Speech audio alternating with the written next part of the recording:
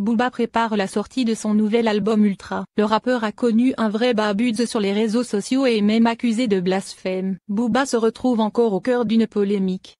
Depuis plusieurs années, le rappeur fait beaucoup parler de lui, mais pas en bien. En effet, en 2018, B2O s'est bagarré avec son ennemi de toujours, Carrie à l'aéroport d'Orly.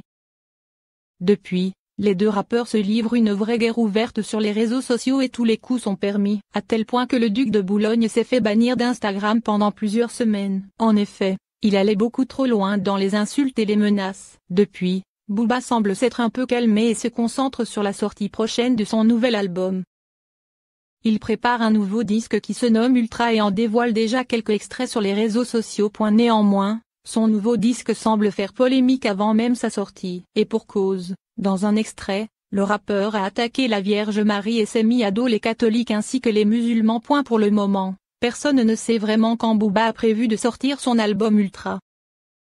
En effet, il a laissé plusieurs fois entendre qu'il sortirait son disque au même moment que celui de Jim, soit le 4 décembre prochain. En effet, le rappeur veut faire de l'ombre à son ennemi et semble prêt à tout. D'ailleurs, il fait déjà de la promo de son album et a dévoilé un extrait quelque peu dérangeant. Une punchline sur la Vierge Marie n'a pas plu aux fans qui l'accusent de blasphème.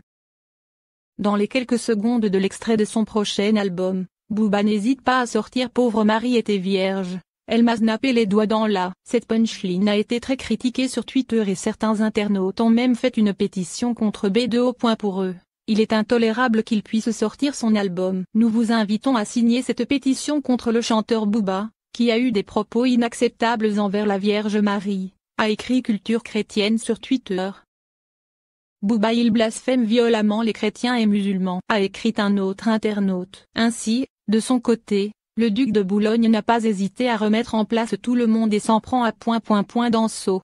Faites-moi pas chier ou c'est encore William qui va morfler. A-t-il mis en garde.